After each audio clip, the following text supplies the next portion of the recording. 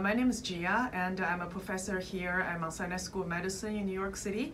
And I spent a year of a sabbatical at IARC in 2010. And so I worked in Zanko's group, in the epigenetics group.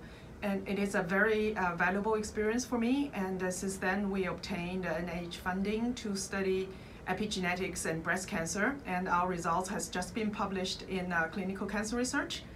And so currently, we're actually expanding or extending our collaborations to study circulating microRNAs and breast cancer prognosis.